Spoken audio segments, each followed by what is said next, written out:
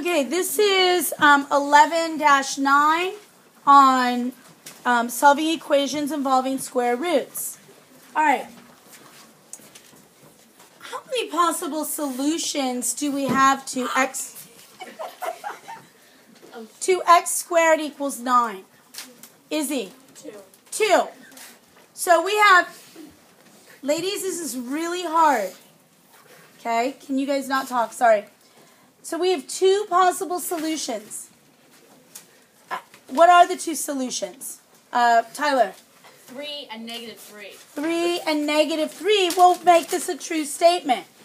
So if I, no, sorry about that. So if I take, all I'm going to do is use my inverse operations. So the inverse operations, what's the opposite of squaring? Yeah. Square root. Taking the square root.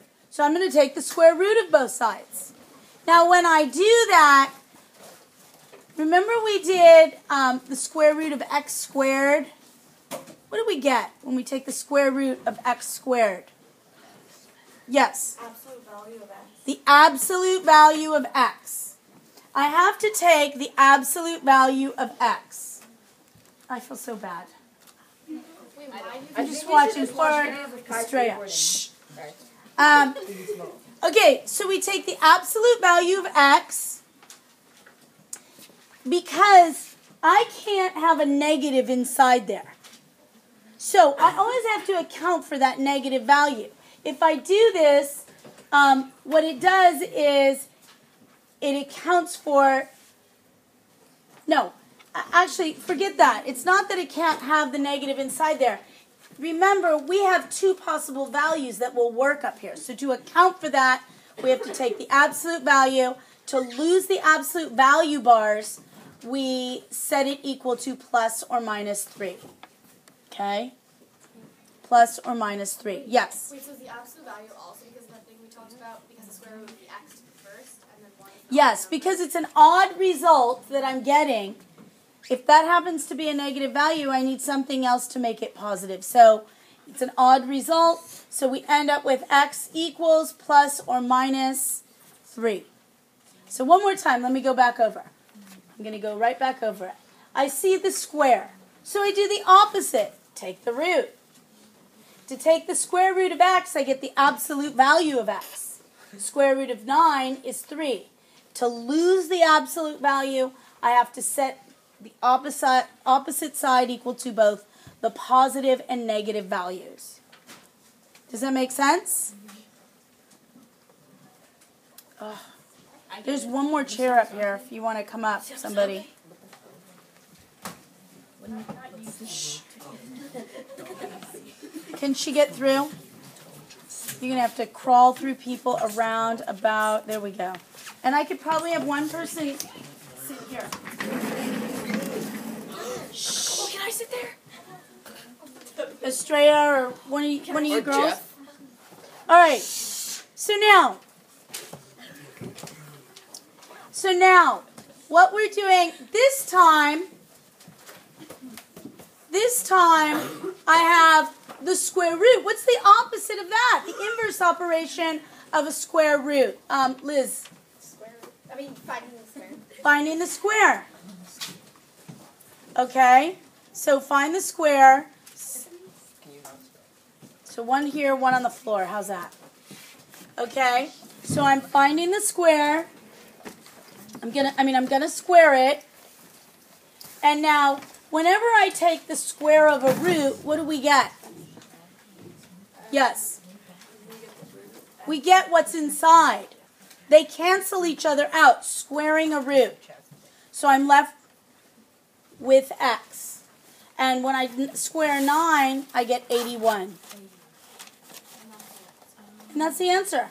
So when you have this kind of an equation, we'll have one solution. When you have x squared equals 9, we'll have 2 solutions. So when I have the square root of something, we'll have one solution.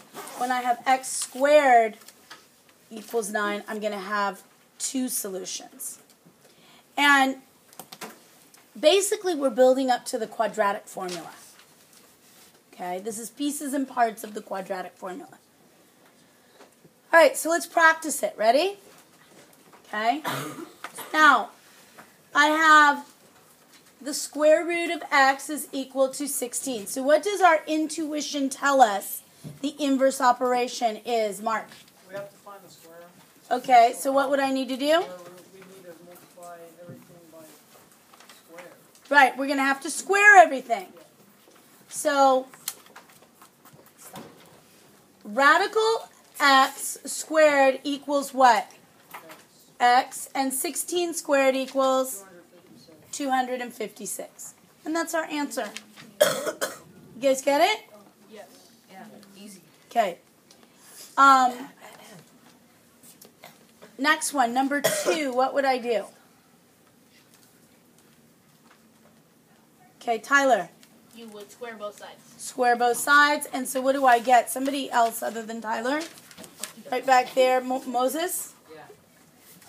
It's squared. Well, he said that, so now what's the next step? 49. Y equals 49. So when I square the root, I end up with y equals, and 7 squared is 49. You guys understanding? Yes. Okay. So now let's go on to number 3. Number 3.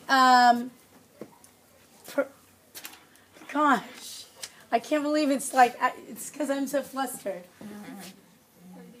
Pardis. I was going to say piranha. I don't know why. Now we got that on tape for me to put on for all of you here. Okay. Pardis. So now what do you think we would do with this one? What?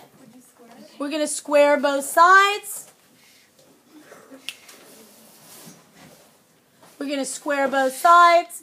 And so what is that going to equal? Radical 4x squared. Be careful. When I square a radical, what happens? Emma, You get what's inside. you get what's inside. The square and the radical cancel out. So notice, when I square the radical, I'm left with what's inside. Okay? So now, as I'm squaring my 2x, what am I left with, Pardis? Oh, no, I'm sorry. Right here. 2x. 2x equals 64. Perfect. Then, Isaac, Then you divide 2 by both sides. both sides by 2, and we get x equals 32. Notice, every time when I'm taking the square root, okay. All right, so now let's try number 4. Now this is a little bit different. Every time we've done this, our radical has been alone. So what do you think we have to do now? What's your name? It's Erica. Erica. Sorry, I didn't want to say America. Okay. So you have to add 1 on both sides so that it's just the... Radical. Good. Just adding 1 to both sides to get the radical alone. Once the radical is isolated, then I use my inverse operation for a square root. Now what would I do? Right there, Gwen. What do you think? What did I do last time when I was here? I'm going to square everything. Okay? Now, when I take the square, when I square a radical, what do I get, Gwen? On this side. 5x equals 15 squared, or 15 squared is 225. Okay, now, what am I going to do next? Brenna. You're going to divide out 5 on both sides. Dividing 5 on both sides, and x is equal to 45. Okay? Questions? Okay? So, one solution. Every time I start with a square root, I'm going to end up with one solution. Now, the one thing that, yes? Are you, when it's like a binomial, like with the square root, are you always going to add to the both sides of the equation first, or like? This is not a binomial because only this piece is in the radical right here on number 4. Okay. Be very careful of that. Only that piece is in the radical right there. So remember, that radical goes over the 5x and the 5x only, not the 1. But are you still going to always, like, no matter what, if you have another, like, term, add it before you take this? We use our rules of equations. Okay, so when I'm doing a multi-step, let's say I had 2x plus 1 equals 15. Would we undo our multiplication or our adding and subtracting first? 2x plus 1 equals 15. You're adding, Yeah, the adding and subtracting. We undo the adding and subtracting first, then our multiplication, and then our square roots. Okay? All right, now the other thing to think about, well, here, I'll bring it up here. Now, in this case, when a number's next to a radical, what does that mean? Mark. It's much like something being out of the parentheses, so it's multiplying the radical. Right. So you divide each side by 2. Right, it's multiplying, so the inverse of multiplication is to divide both sides by 2. My 2's cancel out, and I'm left with radical x plus 3 equals 5. Now, what would I do next? Something spill over there? Okay. Okay, so now what would I do next? Angel? you square both sides, Squaring both sides. and you're left with x plus 3 equals 25. X plus 3 equals 25. Next step. Yes. You isolate the variable. We isolate the variable and we get, how do I do that? Oh, you subtract 3 on both sides. And we get x equals 22. 22. Perfect. Now, the one thing you have to think about, everybody, please make sure you think about this. This is very different than anything you've done before. When you have a radical, you have to make sure that that answer works in the equation. Because not like anything else before. When you've checked before, you're just checking that your work works. But in this case, we get things called extraneous solutions that don't work in the original equation. So what you need to do is check that. In fact, so I have 2. The answer I got was 2 times radical x plus 3 equals 10. I'm going to substitute in 2 times radical 22 plus 3 equals 10. 2 times radical 25 equals 10. And the square root of 25 is 5. That means multiplication. Is this equivalent? So that solution works. It's not extraneous. It is, in fact, a good solution. Yeah. If it is extraneous, or You saying if you have 2 answers, you could possibly say, well, we'll get there. Okay. All right. So next one, yes. Wait, and why did it equal 10? Oh, because at the top. Because if I simplify going all the way down, all I did was substitute in 2 remember 2 times the square root of 25 is 5. The square root of 25 is 5. 2 times 5 is 10. And here was my original equation right here. Okay? So I went with that and I just substituted in. Okay. You should be writing these down. Okay? All right, sorry. Next one, what do you think we would do next? Right here. Close. Not subtract 5. We're doing inverse. Add 5 to both sides. Okay? So adding 5, and then I'm left with 3.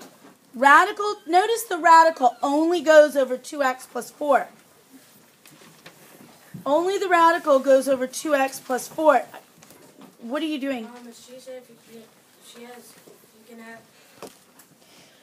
All right, so we added 5. Phoebe, remember we said what do we do first? We have multiplication, which is right here. And we had the multiplication here and we had the subtraction here. So we undo our adding and subtracting first. Now, what do I need to do to get rid of that, to isolate the radical? Lucas. Divide by 3. Divide both sides by 3. And now I'm left with radical 2x plus 4 is equal to 6. Next step, Brenna. Oh, darn.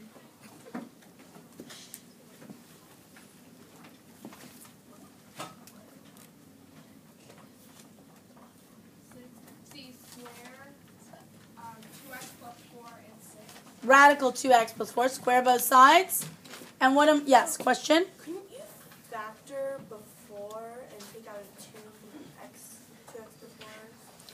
before? That's fine. You can do that, but it's not going to make it any faster.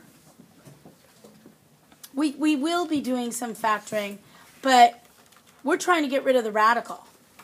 I don't know that that's going to help us to get rid of the radical because I'll be left with 2 times the quantity of x plus 4. X plus 2. So it's still not helping me to get rid of the radical. I can or I don't have to. So now I'm left with 2x plus 4 equals 36. Subtract my 4. And we are left with 2x equals 32. Yes, answer is x equals 16. And then we try that inside and make sure that it works.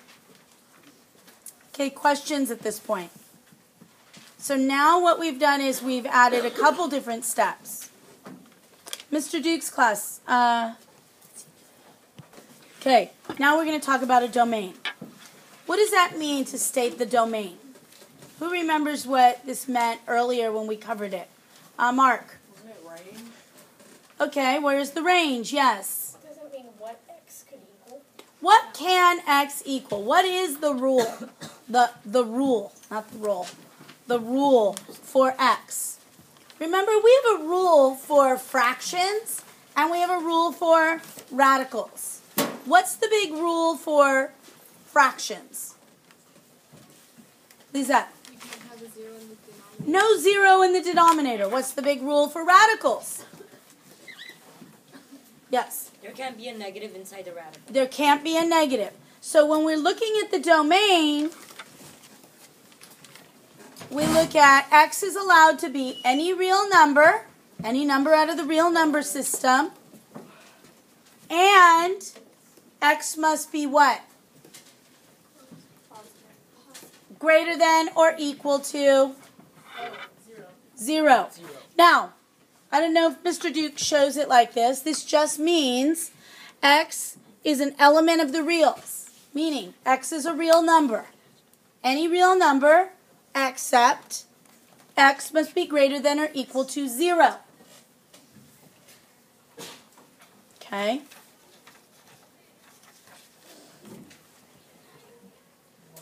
Okay, so let's try the next one. We're basically every time, if it's a radical, we have to set it to greater than or equal to 0. Is there a radical in number 2? Is there a radical in number 2? Yes. Okay, so we are doing x plus 5, set it equal to greater than or equal to 0. Okay? That means this whole entire chunk right here, oops, this whole thing right here,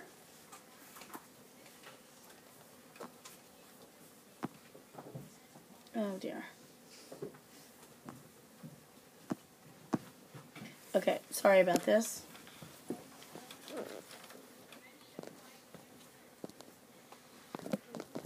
Okay, I keep going beyond it. Okay, this whole part right here that says x plus 5, whatever's inside there, that has to be bigger than 0. Okay? So, I set it equal to, I solved for the x, do the inverse operation, subtract 5 on both sides, x must be greater than negative 5. It can be any number that's a real number that is bigger than negative 5. Okay? Questions? Okay. All right, next one. What is x allowed to be for this next one? Anybody? What do you think? Moses? Anything. Because any negative number or any positive number, if x is any negative number, when we square it, it's going to be a positive. If it's a positive number, it's still going to be positive. So in this case, x can be any real number. Number 4, we're going to do basically the same thing. Set it to, what am I setting it to? Yes. Greater than or equal to 0. Greater than or equal to 0. And then I solve for the x. So x must be greater than or equal to 3. All right, now we're going to use this. Oh, wait. Let's mix up the rules. What's the rule here for number 5? Devin. Would be do f3 over x is greater than or equal to 0 or no? Is this a radical? No. Remember, that was the rule for the radicals. What kind of problem is this? A math problem? Yes. X can't be equal to 0. X cannot equal to 0. It's a fraction. Shh. Shh. So it's a math problem. Okay. All right, so on number 5, it's a fraction, so we cannot have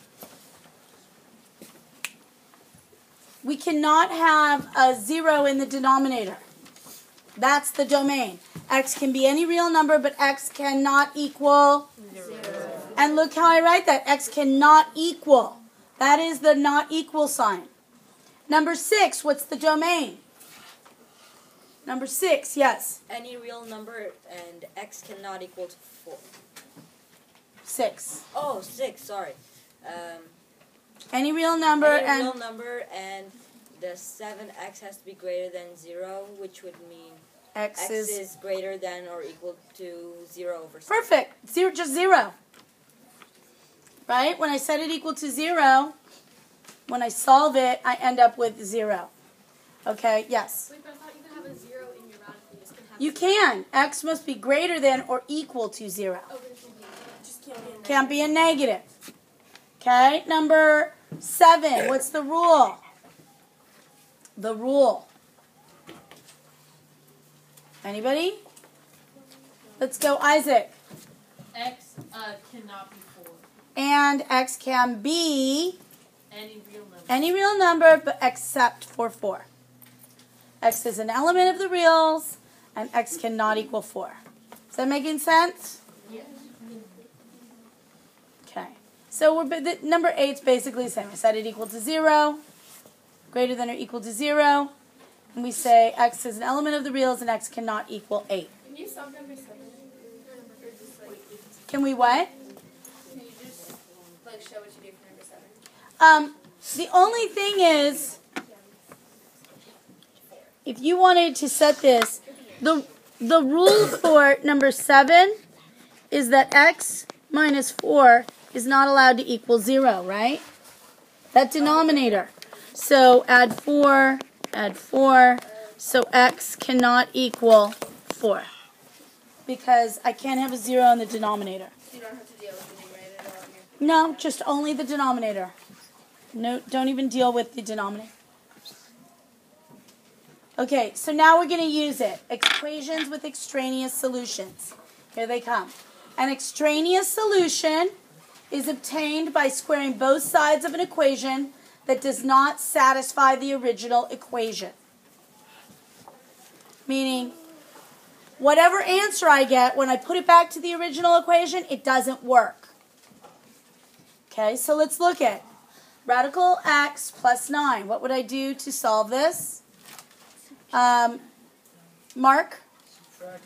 Subtract 9. I get radical x equals negative 9. How do I get rid of the radical? Devin? You square it. Square both sides. I get x is equal to 81. Now, Watch carefully. Watch carefully. Okay. Once I substitute that in, square root of 81 is what? 9. 9. And 9 plus 9 is? Does that equal 0? No. It's 18, so it doesn't work. So, but we should have had a hint at another point in this equation that this was not going to work. What line showed us that it was not going to work, Devin? Negative 9. Okay, Lizzie, can you be more specific? The third line where it says The third line, x equals -x. square root of x equals -9. Right here, we can see the problem. Because there's nothing that you can take a square root that you would get a negative. Remember that rule? There's no number I would take the square root that I would get a negative. Because a negative times a negative is equal to a positive. All right, so now let's try it. What would we need to do to solve for x? How about Gwen? What do you think? My Gwen. What do I do to solve? What would I do here? What would be the first step? Is the 3... Okay, but wait a second. The 3 is inside the radical. I only do that when it's outside of the radical. The radical is alone. How do I get rid of a radical sign? We're going to square it. So I square first. Okay, and then what am I left with? Emma. 2x plus 3 equals x squared. 2x plus 3 equals x squared. Next step. Scout.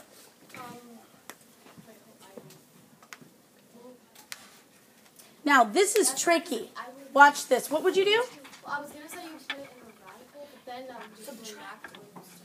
Okay, now you have 2 methods to solve. What do you think, Moses? You subtract x squared. I don't think I would subtract x squared. I'd subtract the other side. Oh yeah, to make so that you could factor it. Okay, so subtract the 2x, subtract the 3, and look what I'm left with. A trinomial. So what would I do to factor that? Pardis. Okay, and what would that factor to? What multiplies to -3 adds to -2? Jeff? Multiplies to -3 and adds to -2. Tyler. -3 and +1. -3 and +1. That's what it said. Shh. Okay, and so my solutions are what? Pardis. Okay, and now here's where we have to check our solutions. So, substitute them in. So 2 times -1 plus 3 is equal to -1. Right there, we should see something. Will the square root of anything equal a negative? Never. So that's not a solution. When I simplify it, we can see I'm never going to get it to equal a negative. So that's not a solution. It doesn't work. Sometimes you could get 2 that don't have a solution. Okay, I substitute this in. It actually works. So the only solution to this problem is x equals 3. It can't be a negative? It cannot be a negative if it's equal to a radical. Huh? When you substitute it back in. Okay, questions? Okay, one more slide. Let's try it one more time. Why don't you guys try the next one? Okay. Okay? Yeah. So you guys try this one. Go. You got it. Go. You square it. We square both sides. Yeah. Okay, and what do I get, Maddie? You get the next step. You do x plus 20 equals x squared. Perfect. Next step, someone I haven't heard from. Okay, Jeff, I'll try you again. You would subtract 20 to both sides. Subtract 20 and subtract what? How about the x? The x. That's what it Okay, subtracting both parts. Okay, and so now I'm left with x squared minus x minus 20. Okay, yes. is. Damn. So we're going to factor that. Okay, and what multiplies to negative 20 and adds to negative 1? You said what? I said -5. Negative 5 and negative 4. Positive 5, negative 4, that's right. No, negative 5, positive 4. Negative 5, positive 4. That's what I said. All right, so, and now which one works? Do both of them work? Yes. So negative 4 plus 20 equals negative. No, negative 4 plus 20 equals 16 for 16. So when I try the negative 4, it doesn't work. Isn't it -5, not negative? No, if you do it the other way, then it becomes -5 with a negative. No. Shh. Now, remember when I was doing the factoring, I can answer.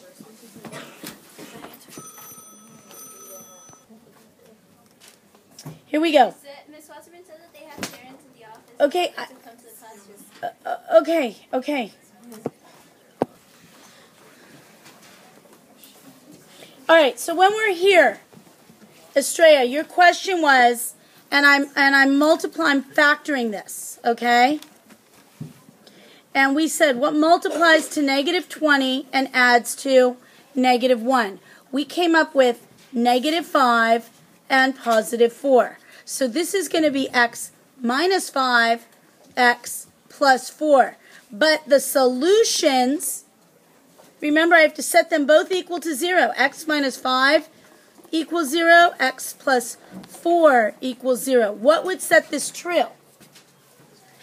Positive 5. So x equals positive 5 and x equals negative 4. Does that make sense? Okay. So now we check our solutions, and that's where we see our negative 4 does not work, but our positive 5 does, and that's the end. And